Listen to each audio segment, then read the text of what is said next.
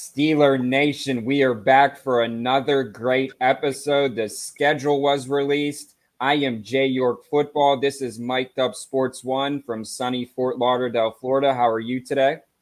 Cheers, man. I'm doing well. I'm thinking of cold Pittsburgh today in December. You're right, because after you look through that schedule, you start penciling in like, hey, when do I want to come back for this game? And Christmas is on the schedule this year. I know we already touched on that a little bit, that home game against Kansas City. So while it might be sunny down here, my brain is on snow in Acrisure Stadium right now in May.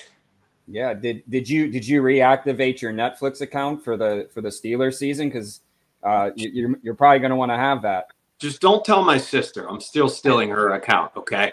I thought they were cutting back on that. That's great. But hey, we have a really, really special guest today, a Pittsburgher, South Hills legend. We know Christian Coons. Well, this is the other South Hills legend. So what do you say, Juliana? We'll get to it and talk some Steelers football. Run it. Turn up your volume. Because you're about to listen to The Sick Podcast. Steelers Crazy. Harris Smith shields. Flacco. Polamalu takes it home. Super Bowl 43. Pittsburgh might be bound for that thanks to number 43. The sickest Pittsburgh Steelers podcast. Sports entertainment like no other. It's gonna be sick. You said it, JY. This guy was a basketball player, analyst at Columbia. He's now doing that full-time for ESPN. Absolutely tremendous at it. Love watching this guy on television. But maybe most importantly, he is a native Yinzer and Steelers fan. Let's bring him on. It's none other than Dalen Cuff. Dalen, what's going on? Fellas, great to be with you. And that intro, that's the pick that Troy made against the Ravens in the AFC Championship game. Is that not? Because I was at a bar on 38th between 5th and Madison. Shout out to Butterfield 8. Used to house us a bunch of Yinzers, a bunch of animals. Party in the USA played afterwards. My boy James was dancing on the bar. Still can't get that image out of my head. It's uncomfortable. But we did make a phone call right after that and went to that Super Bowl with my brother, one of our best friends, Murph. I'd met Murph. Those two dudes went to college there at that game. Seminal moment in our life. Obviously winning that game, watching Harrison at halftime run right past us and score a touchdown. I thought there was a penalty on the play. I was almost like not paying attention because I thought it was going to come back. But that day, now from that year, we've gone to a Steelers road trip every single year with those two dudes since basically 2009. So life's changed, and it all started with that Troy play that kind of got it going in the first part of the USA. What a great segue. Does it still give you chills, goosebumps whenever you hear that? I hadn't heard that call like that call in forever. So that's like an interesting one that's what you guys chose, because there are so many, whether it's Harrison's play or obviously when they won in 06, or you can have the call when Santonio makes the catch. Like there's all types of different elements you could throw in there. To have that kind of be in your intro is interesting. And maybe I'm just also a TV nerd that I pay attention to that, but that's cool. Oh, we appreciate it. Growing up, I didn't always watch the game. I was listening to Jim Nantz on that call as well, thinking, all right, this is going to live forever because of how good the Nantz call was as well, man. But yeah, we're excited to pick your brain a little bit, talk Steelers and Yinzers. I obviously want to mention first and foremost that you're a college basketball analyst, full-time, ESPN. Another Yinzer, a lot of people in my ear saying, oh, you have Dalen Cuff coming on. Ask him about John Calipari. Ask him about what is going on. What is going on there? Kentucky to Arkansas. Let's just get that out of the way. What was your first reaction when that happened? Well, the Arkansas piece was a surprise. The relationship and the marriage had run its course, let's just say, with Kentucky. Like, we kind of knew there was a potential divorce, but because, and if anybody's gone through divorce, there is a legal matter there that which getting out of that is pretty painful. Well, there was a lifetime deal and a huge buyout for Cal at Kentucky. So us in the media always thought, nobody's paying that, man. Like, this is not good, but I don't know how you get out of this. Well, how you get out of it is, I'm just going to leave. I'm going to leave the $30+ million. I'm going to go get paid a boatload at Arkansas, somewhere else. Turned out to be Arkansas. Has great tradition. Obviously won a championship back in the 90s and they've been to 2 Elite Eights in the last 5 years, 2 Sweet 16s in addition to that. So they have tradition. They got a ton of money. They got a great arena. And now they got Cal, who brings his own version of stuff down there. And he's not exactly a prodigal son of Pittsburgh. I feel like a lot of Yinzers may not love him. I really want to claim him, but he still claims Pittsburgh. He loves to let people know. When they won the championship, he was claimed. They're ousted in the first few rounds the last couple of years, maybe left unclaimed. Jordan, I know you want to get into some more nuts and bolts. Go ahead. Yeah, so obviously Russell Wilson, Justin Fields come to Pittsburgh. Just kind of touch on that a little bit, your thoughts on that, and what do you think the ceiling is, especially for Russell Wilson with his age, but I just think in Chicago personally, I just think Justin Fields was mismanaged. So just shed light on that for us. Yeah, I don't know if my take jives with Steeler Nation here, but I did not like the Russell Wilson move for a number of reasons beyond the on-field production, which I question. The more people we talk to that are around the game, he presents a great persona and says all the right things in the media. But when things are going south, is that the right guy in the locker room? Is that the dude that you really want within that group?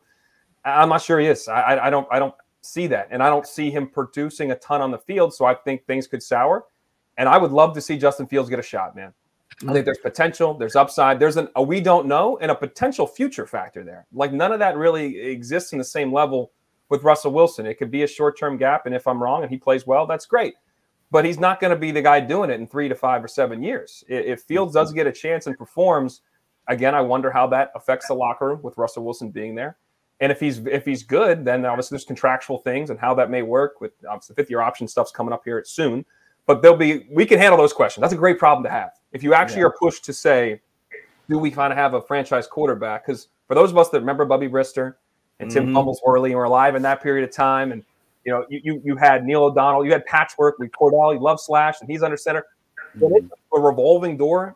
It's really hard to be great, and especially in today's NFL. Back then, you could still run the ball and play defense and find yourself in an AFC Championship game year after year and lose a number of them, but get through occasionally in '95. But that's different now. You need to have a quarterback.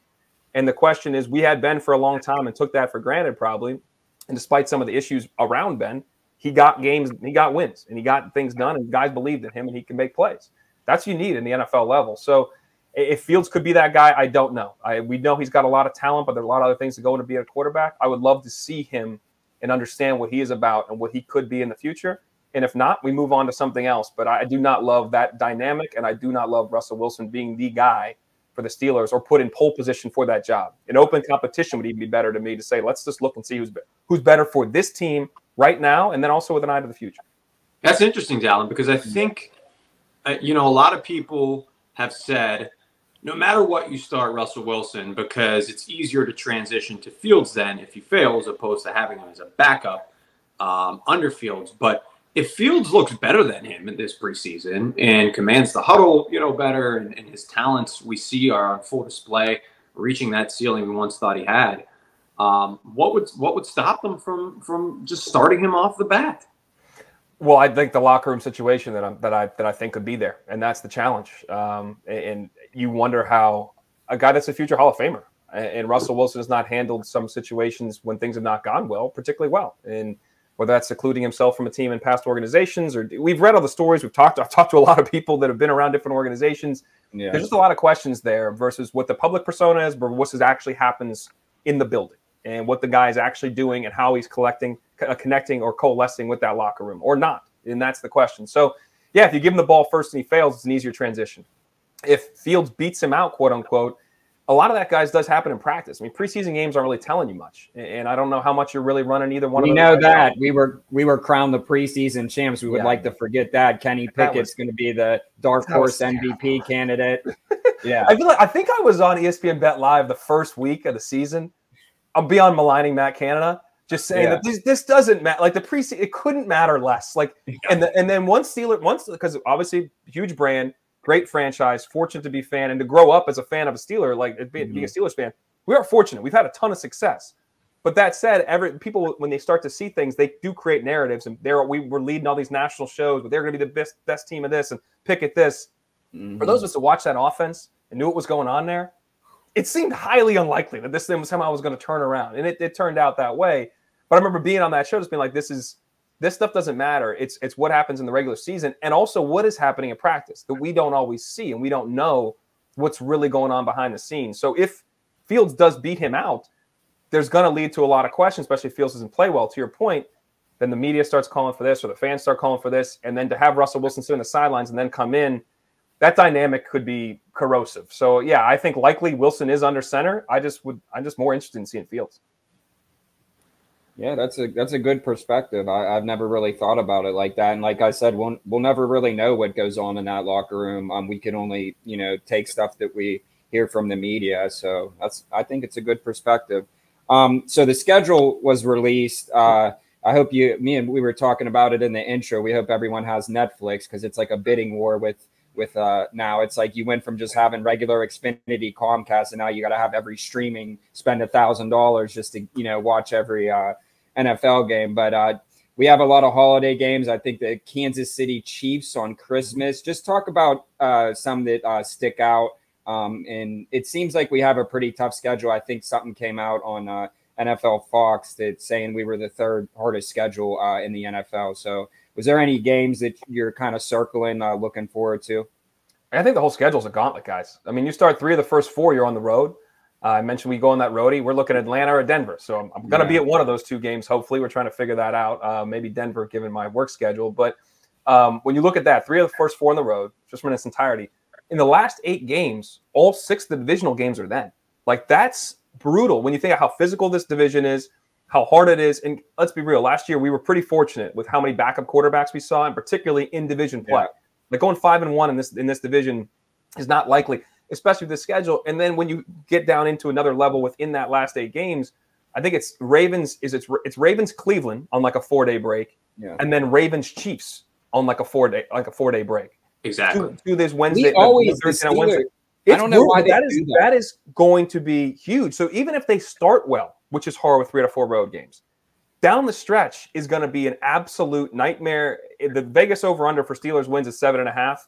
I know a lot of my buddies have already hammered the over. As a fan, you want that. I think we could be in store for a really hard year, not just because of a new offensive coordinator, questions at the quarterback spot we already put in there and talked about. Love the draft, like we've done in free agency. But this schedule, I don't care why it says third. This is the hardest schedule beyond just opponent, because a lot of that comes from your opponent win percentage. We look at opponent win percentage, the division, and then how the actual games lay out. There's nothing harder than this, especially down the stretch. It's brutal. Sandwich in there late is Philly as well. That's right. So it's not like it's division, Raiders, Chiefs. It's division, Philly, Ravens, 4 days rest. Chiefs. Yeah. That month of November looks the toughest, I think. Do we have one home game? November is the start of the AFC North. So that's the start of that long AFC North. And this December is ridiculous because they have the short time off. We have Jalen Warren come on with us during the season, Dalen. He's great. I love him. Oh, he's the best. And great on and off the field. And we always ask these guys, like, they want to keep it PC, obviously. Like, how do you feel about that 4-day rest? And they don't keep it PC. They're like, it freaking sucks. They're like, I don't have time to recover. I'm literally still sore from Sunday. And to have to do it twice in a 4-week stretch against a physical team like Baltimore, first and foremost. In Kansas City, look at their defense as well, is daunting. So Jordan, they're going to need – Jordan does some training over there on the side. They're going to need some IVs, some all kind of PT stuff, right, Jordan? Jordan, didn't you say you were in a massage chair right now? Are you getting rubbed down as we do this? No, I wish I was. No, I'm just using the room as a podcast studio right now in between training sessions. So that's what we're here. No wonder you're so relaxed about the Steelers schedule. We're over here stressing. Well, I did just take a flexibility class. Taught a flexibility class, so that everything's feeling good. I'm nimble. I'm ready to rock and roll. I'm ready to start the season right now. But yeah, before I throw it back over to Mike, you kind of touched on it, but just talk about, this Omar Khan era, everyone, the Khan artists, this and that. I don't care what you call them, but these last 2 drafts, he really did knock it out of the park. Just kind of talk about that. And Mike, you can take it away. Yeah, he did an outstanding job, and it's not sexy, but to take 3 offensive linemen in the first 5 rounds, that's a rare thing, but that's what this team needs. Like, you need to have solidity in the offensive line to protect whoever the quarterback is. I think we always get obsessed with the quarterback, but if you don't have a line in front of him, you can't operate an offense, kind of period. And we've seen that in recent years of having an offensive line that's been a bit of a sieve, and that causes a huge problem. So I like what he did there. In terms of going out, getting a rookie receiver, I think he could be really good down the road and maybe even right away, but they still need some help in the receiving area. And you got some guys coming in. I realize that. We'll see how they fit into things. I actually liked him getting rid of DJ. I had seen enough, and beyond just the clips that went viral, lack of effort. My man, if you're going to play like that, you got to catch everything in sight. Like from the actual performance and production standpoint, he had issues. So you couple that with effort and some locker room stuff.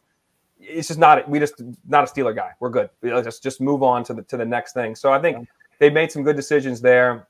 I like Wilson covering him, and did a lot of ACC work in the last couple of years, and great kid and a hardworking kid that just got hosed with injuries. But you talk to anybody, any coach in the ACC, like who's the best linebacker over the last couple of years, he's going to be right up there in the top 3. And there's always said, well, when he was healthy. So if he can stay healthy, I think you're going to have a pretty special player there. Patrick Queen coming in is big. Jackson coming in is big. Dante Jackson, the cornerback. So they've done work in the free agency side of things. The draft was outstanding. But I think I like what he's done. And he's upholding a tradition of excellence from Colbert before that. Like there's been the front office the Steelers have put together and how they've evaluated talent, brought in players, and developed players over the last 30 years is really second to none. It's like, to me, it's almost like them and the Ravens, really, when you look at how good it's been for so long over so many decades now, to put them in a position to win games and ultimately try to compete for championships. That's what we're trying to get back to, as we mentioned, as being spoiled Steelers fans. Like if we're not competing for AFC championships and Super Bowls, that's the standard. Yeah. And that's unfortunately just not where we've been in recent years for a number of different reasons. We're not the Browns, Mike. No, we ain't. No, we still find a way to beat on those guys, even if Vegas will have them at what, maybe 8.5? Or they are one ahead of us potentially. Okay. I think they are. Yeah. I'll take under and over for Pittsburgh. Shocker, I know, but as recent history suggests, could very well play out. But before we get out of here relatively soon, Cam Hayward wants, obviously it just reported yesterday that he wants a new contract, likely going to hold out of OTAs. Probably would do it anyway. The guy deserves a break. He doesn't need to be out there. You talked about guys who don't fit the Steelers culture like DJ, but obviously Cam Hayward is a guy that fits the mold. He's a Steeler guy. And that's where you get a lot of leeway from me, and I think most fans, when it's like, all right, you want to hold out, like you want to do what you think you deserve, I'll give you the power to do that. I mean, Hines Ward's my favorite, Steeler of all time. He went down the same path. Granted, a while ago now when you look at it in years, but you know what you mean to the organization, you know what you mean to the city and the fans. You want to be compensated for that value. And I realize the Steelers have always been shrewd in their business approach where they don't tend to pay guys for past performance. But Cam can still play. And just like Hines could still play, you can still play. And if you can still contribute on the field and off the field in the locker room, and obviously everything that Cam does in the community is important, I think it's worth him doing what he thinks to get his value. I hope they find a happy medium, because in any negotiation, you're not going to get everything you want. But do you feel like you walked away being treated fairly? Do you feel like you got to walk away feeling good about it? If you walk away feeling poor about what happened, in his case, he's probably not going to sign. If he does sign, hopefully you're getting the same dude back. But that's where you want to do right by those that have always done right to you. At this level, I think that still applies. And for a guy like him, I have no ill will toward him trying to find a way to make sure that he secures his value, because he's valued in so many different ways. Fair enough. We're hanging out with Dalen Cuff here on the Sick Podcast. Steelers Crazy, of course, find him College Basketball Live, ESPN Bet, among many other things. Last one for me before I kick it back to JY over there. You said you've traveled for a bunch of Steelers games over the years. Outside of that Super Bowl we talked about in Arizona, what was one of your favorite experiences? Man, we've been to Arizona for a couple regular season games. We go to Miami. I feel like we've had some bad losses in Miami too. So we walked out of Miami. We also had the crazy win where Roethlisberger fumbled, basically going to the end zone. But I don't even know what happened on the field, because when you're watching the game, you're not really sure like what the ruling made no sense. I remember walking out of there and saying to my brother at the urinal, I feel like we stole something. And I'm 6'3", and my brother's about the same height. So we're looking eye to eye, and there's a guy between us. It's pretty short. And he just goes, "Hey, buddy, shut the hell up." And I was like, you know what? Fair enough. I'm not getting in a fight. I'm going to say, we're good. That's fine for you. Yeah. We've had some good ones. I feel like the Miami trips are always fun. I'm trying to think of one. The one that's one of the most memorable, the most painful, was the loss of the Super Bowl in Dallas, because they had that strike going on. Like, getting out of there was brutal. I almost fought a cab driver. It was not a pretty night. I ended up at a Denny's at like 2:30 a.m. with a moons over my hammy, bitching about life with my brother. It was quite a day. That's quite a night. Cheese and you get the regular cheese, man. That's a fantastic sandwich. And it was like freezing in Dallas for like the first time ever, right? It was not pretty. It was not, but it was memorable. And but it was not. But I made my decision to quit my advertising job and go into broadcasting there at that 2:30 a.m. dinner. So it was impactful in my life and a long dinner, I guess, whatever you want to call it. Moon's over my hand. It changed my life plenty of times after a long night of drinking. That's for sure. Jordan, go ahead. So before we get you out of here, just had to talk a little bit college basketball, obviously. Just talk about what Jeff Capel's done in the past 2 seasons at Pitt, as well as obviously he's gone now, Keith Danbrock. But just talk about where, Duquesne basketball is heading, because it seems like they're trending in the right direction. Yeah, I mean, my parents both went to Duquesne. My pops played there in the 60s. Eventually was drafted by the Knicks, but also drafted by the Army in the same 2-week stretch. So the Army won that battle in 1968, I guess it was. Yeah, Coach Danbrock's done a great job, and I cover the A10. I do our Friday night package on ESPN, so I got to go back to Duquesne for the first time ever as a broadcaster. I've covered that league for about 8 or 9 years, so it was cool to go back and to see the new facility and see Chuck Cooper III and catch up with him and kind of relive some old memories, because it's the same plot of land with the Palumbo Center. It's the same thing; it's just rebuilt. So that was cool. And Coach Danbrock did a phenomenal job kind of building that program and now turning it to Coach Joyce. I think there's higher heights to go that I think they can get to. That facility really does help them. It's a best-in-class facility. I think that you need to continue to find a way to recruit more broadly than the recruiting base that is sometimes what's hard about Western Pennsylvania. There aren't a ton of Division I players that come out of there, so it's hard to recruit to that area. So you got to be a little creative. You got to do well in the portal, and I hope he can do that. As I said, obviously a soft spot for Duquesne.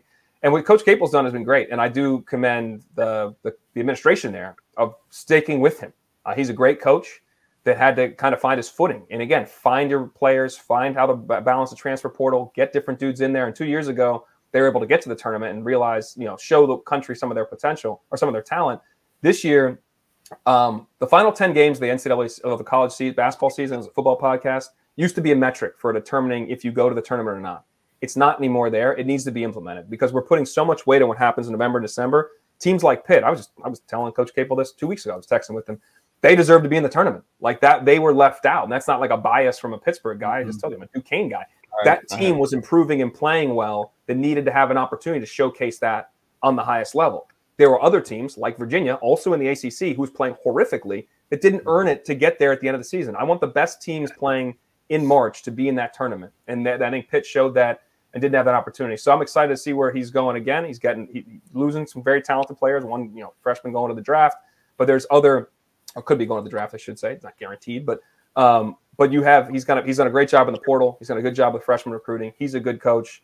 And I'm excited to see where they can keep building within a league that's not as top heavy as it once was. And they've shown they can get there. I mean, 2 years ago, they had a chance to win the league 2 seasons ago on the final day of the season. So I think he's shown it, and I'm glad the administration is stuck with him and excited about the future. Amen. Who cares about a loss to Missouri in November? And on that note, bring back the city game. Yo, I don't understand like how that goes away. This is crazy. It was so good. Somebody sent me this. I'm blanking on his name, but he reached out on social media. And long story short, he sent me this like Pittsburgh sports care package, but it had the 1963 the Duquesne Pitt game, the Steel Bowl was it called? Mm-hmm. Like my dad played it. Like he sent me this DVD, so I had it digitized, so I was able to like watch in back time this black and white film of like my dad at 22 or 21 playing. Like it was crazy. Like there's a lot of history in that game. That game was one of the games I grew up watching. We'd go to Civic Arena every year and watch that game. So yeah, I really hope that they find a way to put that back on the map because I know scheduling is tough. I know there's a lot of challenges, but the city kind of needs it. Pittsburgh needs it. Yeah. Hey, it's been great talking to you. We appreciate your time. Just tell everyone what you got coming up next and where they can find all your work. Well, I'm having a baby about 8 days. I'm not. My fiance is. So we're doing that. Congratulations. Congrats, man. So we're so a lot of that going on, but so we'll be doing a little less work here in June. But I'm always on SiriusXM channel 84, the College Sports Channel 371, ACC channel, but obviously ESPN. ESPN Bet Live, ESPN College Basketball. We call our soccer games as well on ESPN up and through the championship. So we're doing a lot of that. Oh, and F1 coverage. So a lot of F1 stuff. I think the next race in the States is in October. In Austin, I'll be there for that. But yeah, it should be a little bit more of a relaxed summer, at least on the work side. And then we get back into things heavy. Girl or boy? You know, we don't know, baby. We'll know when that thing comes flying into the world. Wow, but either way, the name's got to be Polamalu, right? Dude, I love that guy. But I don't think I'm selling to a girl from Charleston, Polamalu. Troy, maybe. Polamalu might be a stretch. Yeah. Fair enough. Roethlisberger will do it. Hey, we really appreciate your time, man. It's been a pleasure. Great to be here, man. Jordan, thanks for tracking me down and patience and scheduling, man. A lot of fun to be on with you guys. Thank you. Go Steelers. Yeah. It's great, man. You had a chance because you have a daughter and she's relatively newborn. You could have gone, you could have gone James Harrison, Farrier. Could have threw one of those names out there. Our buddy Matt Mike, I'm going to be seeing him soon. He named his he literally just texted me. Shout out Matt Mike. His daughter Crosby. He usually always watches with a K as Sidney Crosby right there. So it just goes to show how Pittsburgh sports transcend generations. That's for sure. But no, I think Aria is a beautiful name, and I think Alyssa would not have gone for like Easel. Yeah. Definitely. Hey, it's been a great show, man. It's just always good to have, a Pittsburgher, but just everything that he accomplished. And I could tell that, just he really enjoyed it and as we did. So, yeah, we're just going to keep it rocking and rolling 365 days a week of Steeler coverage. We appreciate everyone tuning in. I'm Jay York Football. This is Mic'd Up Sports One from sunny Fort Lauderdale. And until next time. Here we go, Steelers. The season is approaching. Juliana, take it away. And that's a wrap. Hope you don't miss us too much until next time. Follow the Sick Podcast Steelers Crazy on YouTube, Instagram, Facebook, Google Play, and Apple Podcasts.